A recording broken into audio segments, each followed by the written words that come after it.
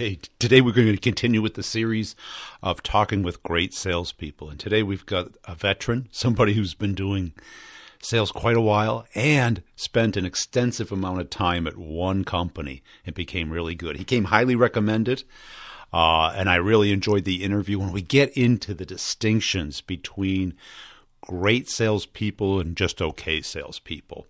And what keeps coming up are very similar points about outward mindset, about being able to connect with another human being, about it being a performance, about the grit that it takes to show up every day and to have not only the right mindset, skill set, and attitude to really do well in sales.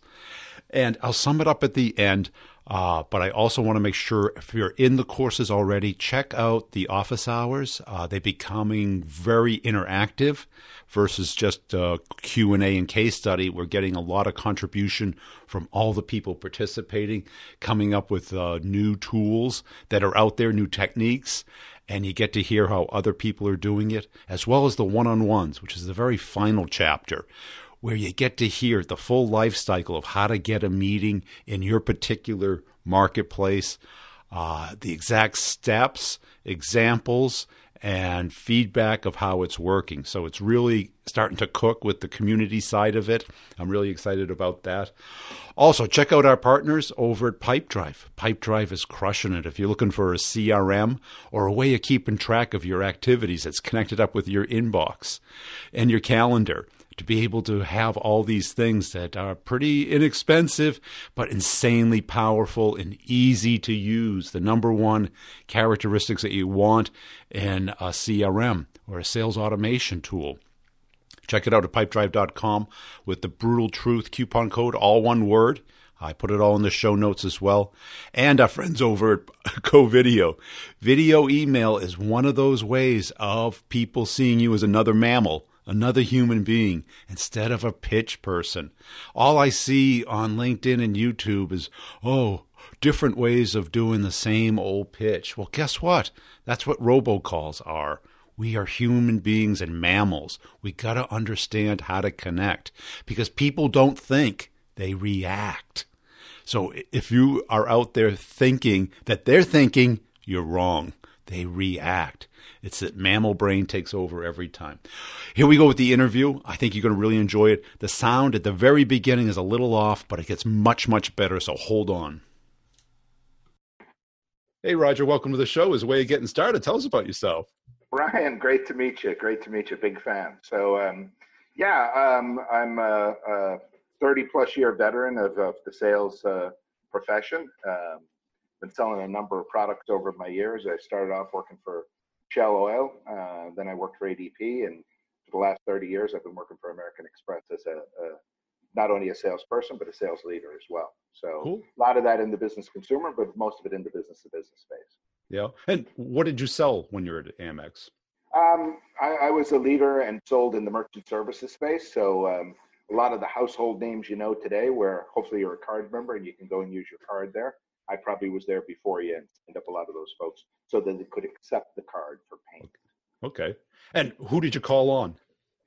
Typically, broad range of people.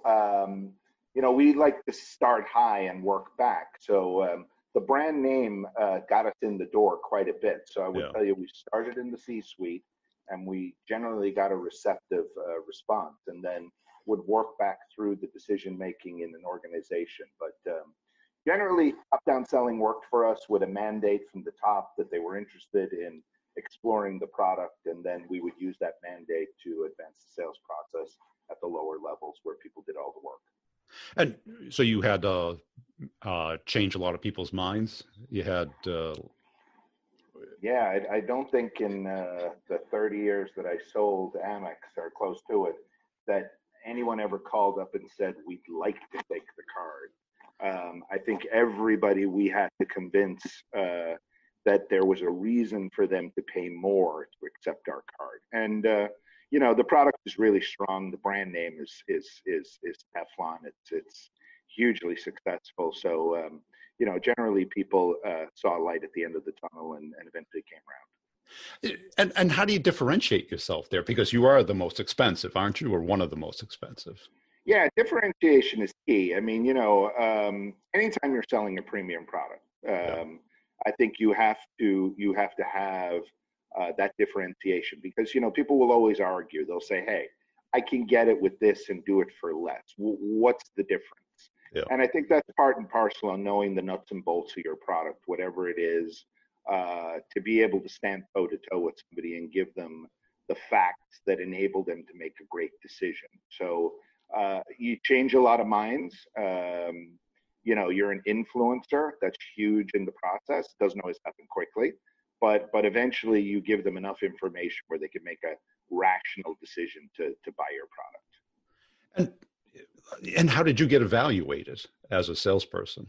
So we were evaluated like a lot of salespeople based on success. Not a lot of salespeople get evaluated too well on failure, but on success for sure.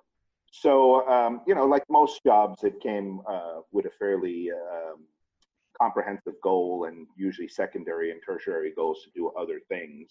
And as long as you were following step and fulfilling those goals, most people were successful. Obviously, we have people who in any sales organization would have people who don't achieve plan, and there are consequences. So, sales, is a high risk, high reward business, and the risk is you may not work there. The reward is you may make lots of money. Risk. But I mean, so it was signing up accounts, or was it the billables that went through the flow through the account? Sure. So signing up accounts. If you think about B2B today, B2B is a $20 trillion, piece of real estate that's out there. Companies are buying and spending every day, and they're looking to the most efficient way possible to put that spend through their organization. Card companies believe that putting it on plastic is the most efficient way. There are alternatives such as check and ACH and all sorts of things like that companies look at that you have to compete against. So we were looking at the spend that was going on our card, and the other guys were looking at the spend that was going on their card to be able to have success. And did you come up with the top-down approach, or was that kind of pushed on you, or? Yeah, that's a good question. I would tell you, I spent 17 years as the national sales director, and in that time, I worked on a very definitive list of prospects that didn't accept our product. And you couldn't really deviate from that list, so you didn't have a lot of choice. You had to be successful with them. So you've got to develop a rational plan to capture your business. And I've always thought this way, and I've always led this way in the sales process. But the shortest distance between 2 points is a straight line. Yeah. And in sales, we often have to take different avenues around to get a decision. But I find that a top-down approach gives you the quickest mandate within an organization, because if it's not something that the organization is going to sanction, chances are you're not going to have much luck at the lower rank. So starting above, getting a buy-in from somebody or a response from somebody, it can be as little as that. You can leverage that later on in your process with people below to say, hey, I spoke to your CFO, Tom, today, and Tom says he's interested. He'd like me to talk to you. And generally that person thinks, wow, he talked to our CFO. I better get on this, because if I bump into Tom in the elevator today, I want to have something good to say to him. So a lot of that mindset goes into selling, and the posturing and positioning that, all of us do is very important. And when you contacted the CFO, they're not the most accessible and cooperative people, are they? No. But I will tell you, some of the keys that I found over my career are back to basics. Like today, we've become very comfortable with instant technology and communication and tweeting and Facebook. I'm going to tell you the tried and trusted methods of writing a letter to a CFO or a CEO today. I mean, you think about it. If you go to your mailbox tonight and you open it up and you pull out a letter that's a handwritten envelope, I guarantee you it's the first letter that you open before the rest of the mail. People look at written communication today as outside of the normal channel and are somewhat a little taken back by it. And then be creative in the writing, and you up your chances even further. So I would tell you, I wrote a lot of what seems to be an outdated method, but I wrote a lot of letters to CFOs and CEOs and mailed them through snail mail and sent them in the mail, and would get about a 70% hit rate on that form of communication. Wow. And, it used to amaze me, but, I think too, companies, when they see it in written format like that, feel obligated to respond to you or acknowledge the communication. And by the way, when you call up to follow up on the letter and you give a specific, call to action within the document, people remember the document, because normally you don't speak to the CFO when you call up. You speak to his assistant or VP Voicemail, assistant, yeah. or whatever. You get a chance to reference that document. Yes. And yeah. it's useful in the conversation to build rapport. And was it like a veto type letter, or did you have a particular format that you found very effective? I tried everything. Yeah. I've across the years, I've created my own. I like every good salesperson, I've found others that have created better than me, and I've stolen those ideas. And I'm not too proud to say that. And I've constantly tried to evolve the process and keep it fresh.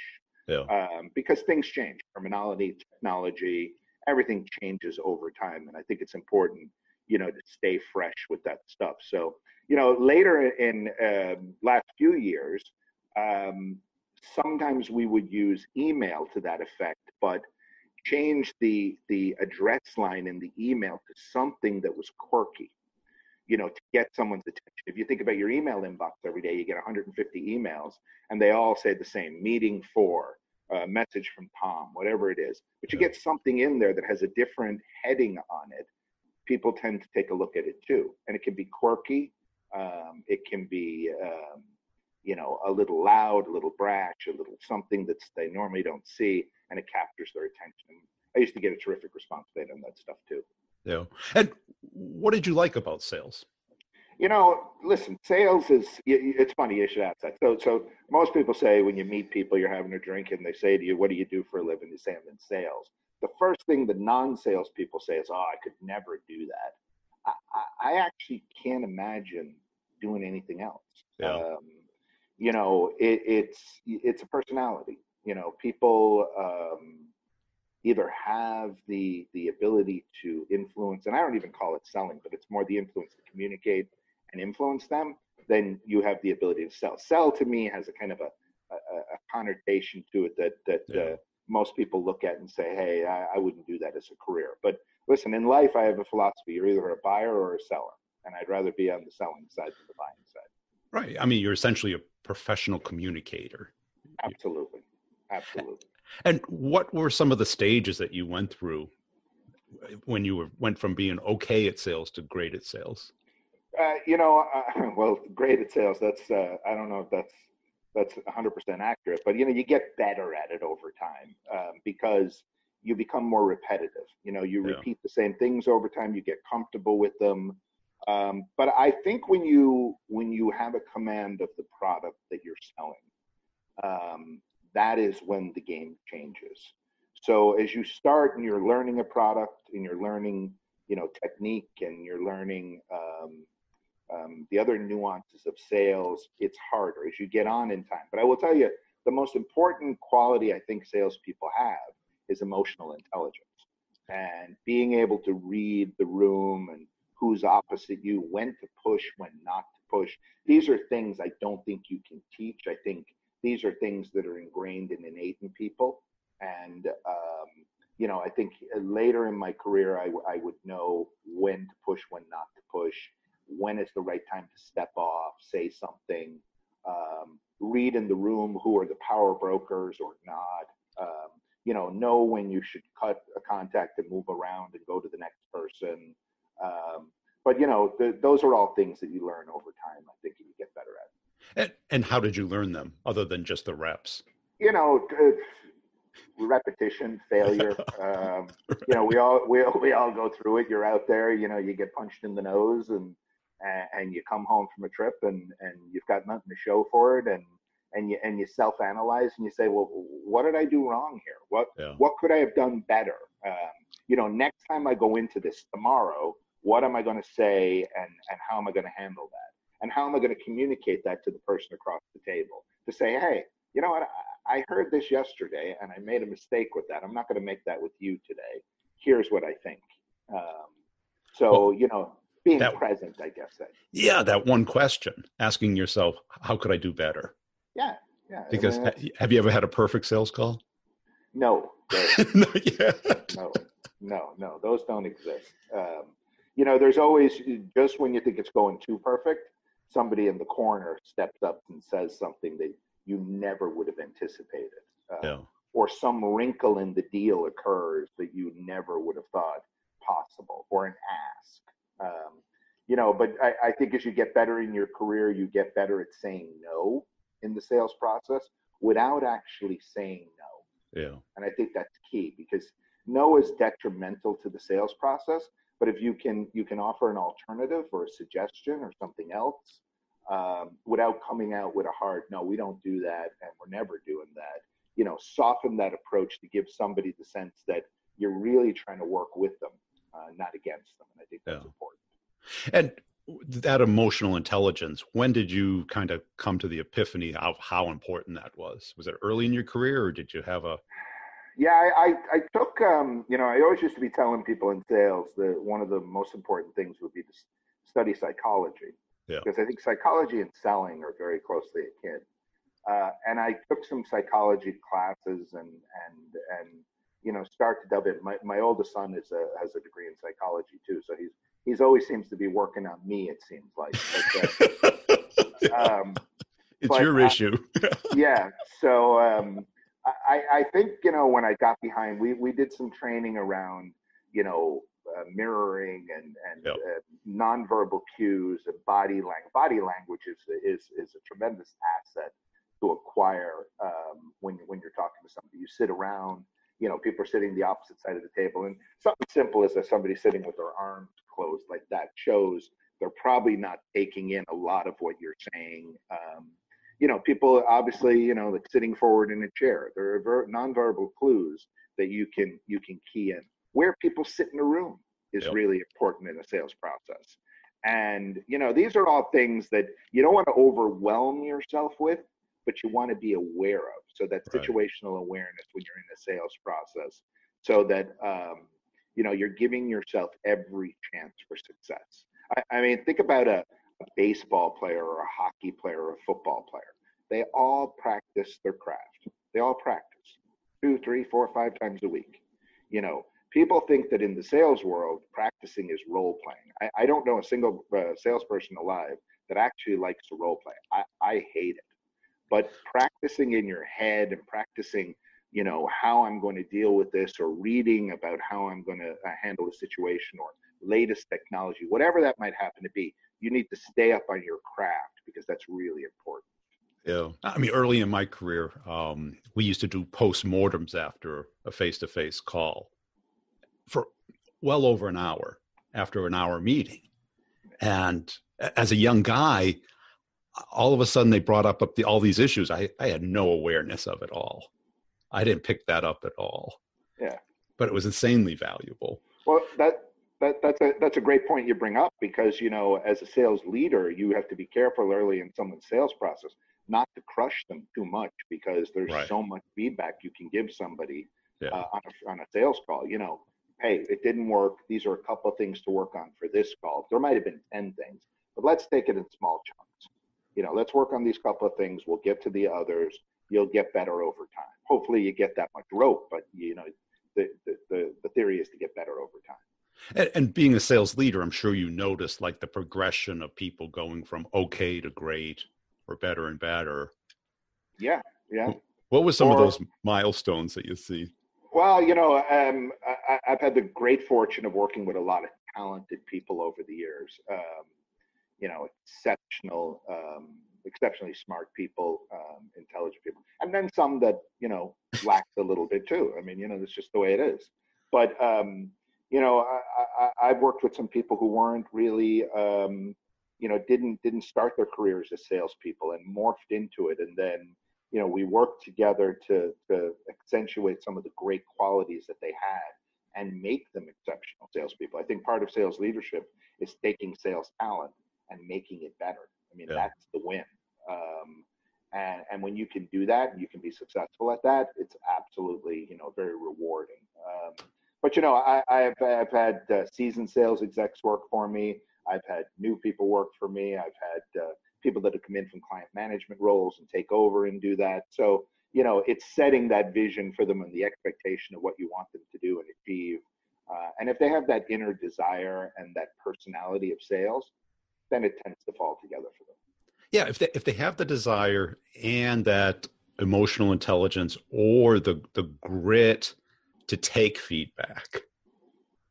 Yeah, I love that word grit. It applies across so many things, Brian. Yeah. Grit is that quality that you can't manufacture, you can't buy. It's as precious as time, and when you have it, it's invaluable. People write books about it and teach it, and people want to grab it and buy it off the shelf. You can't. You either have it or you don't. Yeah, it's funny. I invited the author of a book about grit to be on the show, and they told me they were on a sabbatical and to get back to them in a year. Oh wow! Oh, that's grit. Yeah. Nice gig if you can get it. Huh? It's a good thing to study it. Unfortunately, if you don't have it. Yeah. No, and listen, the other things that affect salespeople too are not even the process of selling, but all the intangibles behind the scene that you can't control. So you can only worry about the front of the house and what you can control. So it's a very complex career. I would say people look at salespeople and say it's less onerous than engineering. I don't think so. I think any profession, including it's sales, people, right? It's people. Yeah, it's people. And that's it when people say, "Oh, we're going to turn it into a science." Well, yeah, if every person was identical, maybe. Right. But yeah.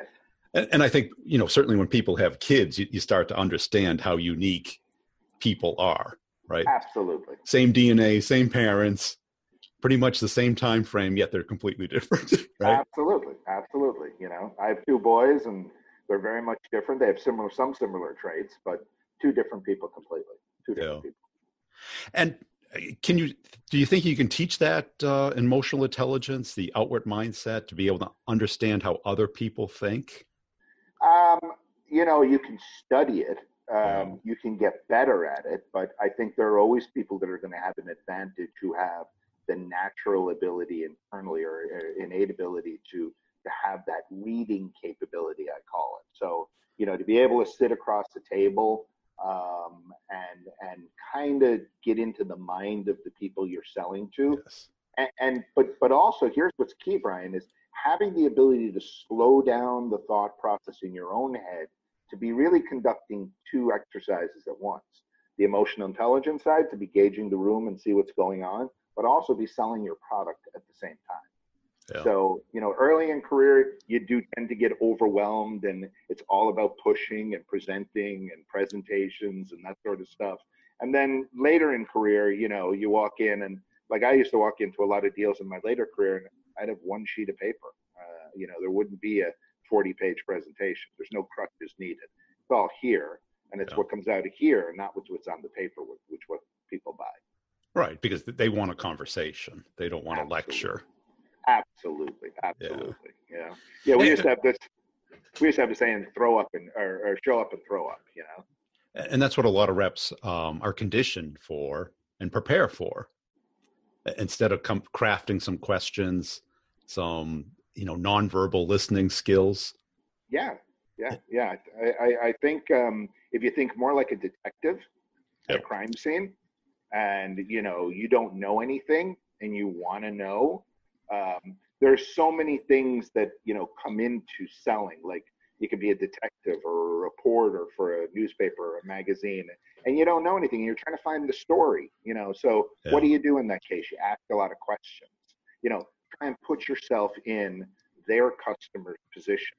How do they do business? How do they sell to their customers? What do they sell? When they sell them, what are the things that happen in that process?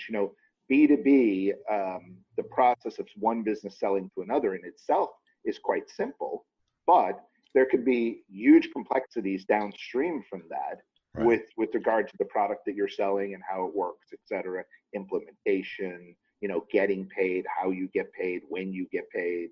Those things, you have to drill down into. But, the very fact of them, one business selling to another business at the 10,000 foot level is very simple. You have to be able to immerse yourself downstream. Right. Because it's all about people changing, and people, that's not a natural act. No. And most people, I think, don't like change. I'm not a big change guy myself. Right. I mean, you get up every morning. Okay, what's going to be different about my day today? What am I changing about myself? Why do New Year's resolutions not work? Because it's change. Right.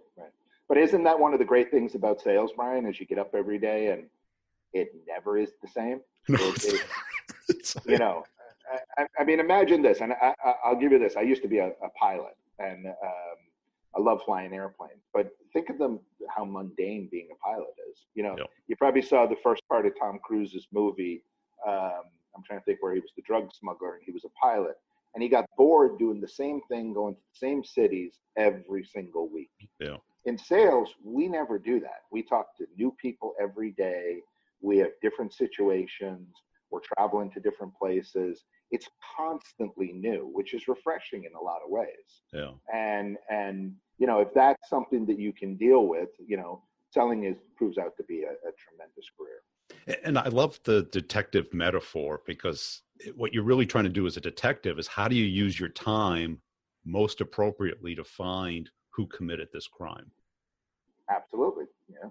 And if you looked at most sales leaders today, they would say, go talk to everybody in that town. Well, yeah, I could do that in a year, but. Yeah, I mean, I've watched some of your videos, and some of them are so on point with time wasting exercises. Detectives don't have limitless quantities of time either. They have to figure out who are the suspects very quickly, and then find out the facts to charge those people.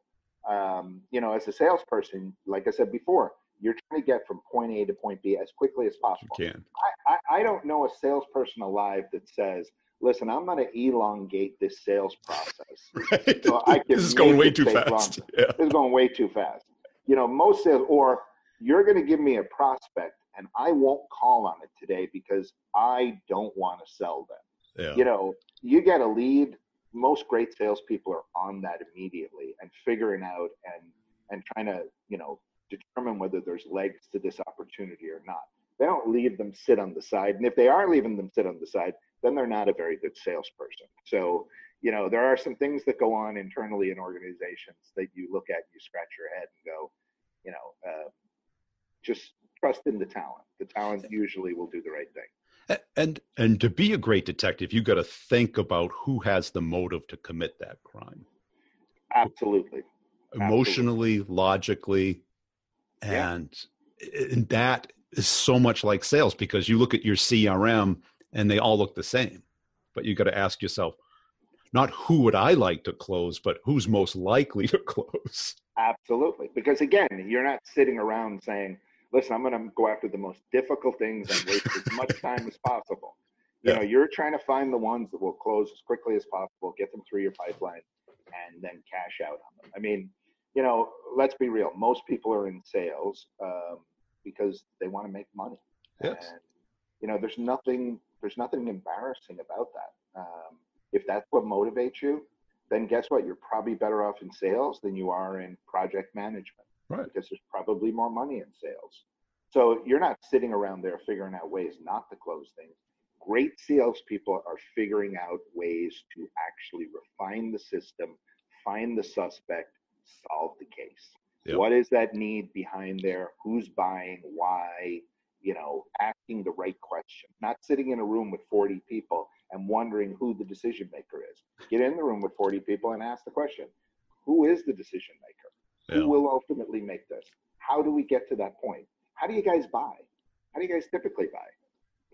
And the more questions you ask, the more answers you will get. Now, sometimes, companies are a little tricky. They'll try and evade you and not much tell you like a detective, right? Sure. The criminal's not going to tell you the truth. No, because what does it mean for most organizations? Change. Change. It means them doing something that they're not doing today. Work. They have to, risk. absolutely. So you've got to make them comfortable as you're uncovering these things. You know, the great side of buying your product, or what are the advantages, or how easy it's going to be, and experiences that others have had, so that it leads them to believe that you're just not telling them something that you want them to hear, that there's truth behind it, that somebody else has had a great experience. And was there a particular tell that you could recognize in the meeting of who really is what they call the fox, or the maverick, or the person who, if you convince, is going to be, the champion, the action person? Well, I'll give you this analogy. When a couple go, or two partners go out to buy something, and one wants it and one doesn't, you normally find that the one that wants it joins with the salesperson to sell against the person who doesn't want it. It's actually comical to watch. But in large B2B sales that we were involved in, you would always get one person in the room that would give it up, that they would start selling with you against their colleagues. Well, if we did this would be a great thing for us to have because of X and Y. And the key there is to shut the hell up and let those people do their own internal battling, and let them hatch it out. But once you got to that stage, you could generally see that there was a faction internally that wanted what we had and wanted what we were selling. Yeah, kind of like in The Godfather, when Fredo was trying to convince Michael of not to beat up on what was his name, Mo Green or something, yes. In that Vegas scene. Yes. In my space, the tell was always the key person was never in the meeting at the beginning. They'd always come in like the last 10 minutes because they wanted to see the reaction of all the other people.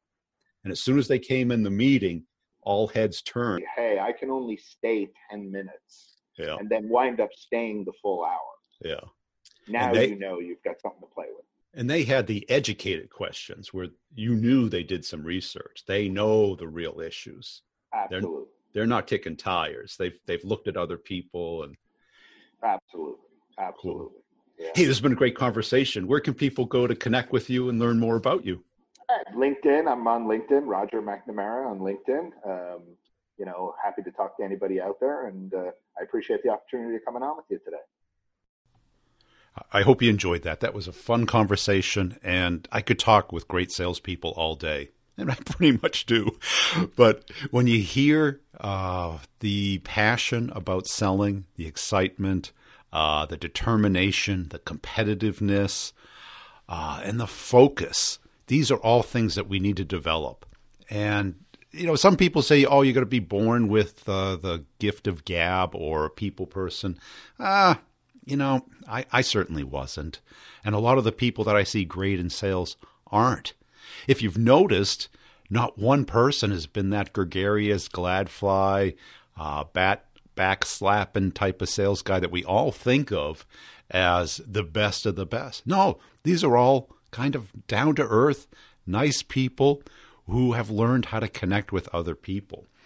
And that ability, we think, is something that can just be scripted. Because you can write down the words, you can write down the transcript and read them, but that's not a performance.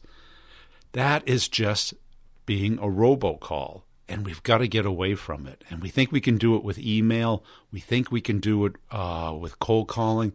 But they've been burnt. The market has been torched. They've got defense mechanisms. They've got spam filters. They've got voicemail that keeps it from them. But yet, what do we do on our weekends? We meet with our friends. We crave that. We desire to be part of a tribe. And we like to spend time with our friends, people we enjoy talking with. And guess what? That might be a great way to sell. And that's what Start the Conversation, Get the Meeting is all about. I teach you the steps of creating an organic conversation and then how to turn it into a business conversation, not a pitch, a conversation. have you seen that all of these interviews? Nobody is talking about the magic words or their value proposition or their elevator pitch. That's what you hear on other podcasts from people who haven't sold or don't know how to sell enterprise, don't know how to connect with strangers. If you want to find out if somebody's interested, yeah, sure, you can ask, you can pitch, but what's the likelihood that you will find that? Or that you can create that in a couple of minutes on the phone? It's so not just old school, but it's ineffective because you're not getting their time, first of all. Second, the likelihood that you're going to find the right person at the right moment is so minuscule, and people assume that they don't need your stuff, even though they might. And what you really want to do is find the people who are most likely to and build that curiosity from nothing into something. That is real selling. And when you hear people make that epiphany, what I'm going to start doing is taking sound clips from the office hours and the one-on-ones of the successes. Because when the lights go on, people are like, this is fun. This isn't a hassle. This is so nice because one person said, once I get an organic conversation, I do really well. I go, that's the point. That is the objective. But guess what? That upfront piece, getting to there, is a systematic way. It takes a little bit of time. You can't do it in a minute, but you can do it in a couple of days. It's not like I'm talking about months or years or nurturing or spamming people. I'm talking about approaching people the way they want. And people say, well, does it take a year? Well, it takes a lifetime to become great at it, but you can become fantastic at it within a year. You can learn it in a couple of weeks to a month. It takes a little bit of practice, takes a mind shift, takes a little bit of patience, a little bit of feedback, a little bit of reflection, and sticking with it and listening to how other people are doing it. Because I really encourage you to listen to the one-on-ones in the course. I wouldn't offer them if I knew this didn't work. This is how I built my business when I went out on my own. Imagine being a solopreneur with no name recognition. The product is me. I had written a book, but come on, it wasn't a bestseller. It did really well on Audible, but it wasn't like a book takes 10 years in the business market to really become known. And I didn't have that 10 years, nor did I want to wait 10 years. I learned how to connect in organic conversations with the toughest people out there, sales leaders. Believe me, they're tough. I know if you're selling to them. Now, the other course, Closing the Complex Sale, I teach what no one else does. It's how companies buy and how to build your process to keep the deal moving. The default is no decision, no action, status quo. Call it what you want. But the people who keep the deal moving and guide the client through the process. And so few people understand this, know how to do it, anticipate it, put it into their process to keep it moving. We had several people in the course sell the biggest deals in the company's history recently. And I really appreciate the people who send me the pictures of President's Club. That really, that's my objective. People, you're just trying to sell your course. I want to get reimbursed for my time and what I do. But if you look at the prices, they're not super high. Most people are shocked at how low they are. I price it for individuals. There's a couple of managers with a couple of reps in there, but I really want it to be a community of reps who want to become great at sales. And the way to do that is consistent practice on the real important things. And I'm not teaching you the stuff that everybody else does. I'm teaching you the complex sale, how it works, the tools that I have used when I did it over 25 years doing 7-figure deals and complex enterprises. And people, does it match my business? Well, if you're in B2B and there's more than a couple of people, bigger than mom and pop, it can be SMB, but the bigger, the more it matches, because what happens is we are selling something that makes sense, that they have a need for, they have the money for it, but they don't know how to get it done, or it's just one of the many things that they would like to get done. How do we get it on the top of their priority list? How do we keep the ball moving? Because the default is for it to stop. Getting the meeting is a big, hard part. Having the meeting is the easy part. Keeping the deal moving and closed is the hard part. And I really are trying to focus on that. Also, I'm putting out some great stuff on the B2B Revenue Leadership Show. They are leaders, but a lot of what they talk about is still great selling. So if you want kind of more of this type of podcast, listen to that one, because most of the guests, almost all of them, are in sales. Some are in marketing, but recently has been mostly sales leaders who've worked their way up, and I only have the really good ones. I don't have the, beat the reps up type leaders or, the army type leaders. I have the people who really are staying at companies for a long time and want their reps too. So they might be great people to work for, but when you hear how they describe leadership and in sales and building their organization, it really helps you understand, especially if you want to get into leadership or you want to understand what a great sales leader does. B2B Revenue Leadership Show. My website is b2brevenue.com. Check out the show notes for all the good deals. Our partners over at Pipedrive and CoVideo who help support the podcast, I appreciate them. Great products. I use them myself. And you can schedule a time to talk with me over on my b2brevenue.com. I allocate 15-minute slots to answer your questions, make sure it's the right match for you. All the content in the course and the one-on-ones and the office hours are given by me, no assistant. And you can just tell the passion I have for sales and helping you get to your goal and develop your skills as a rep. We'll see you next time.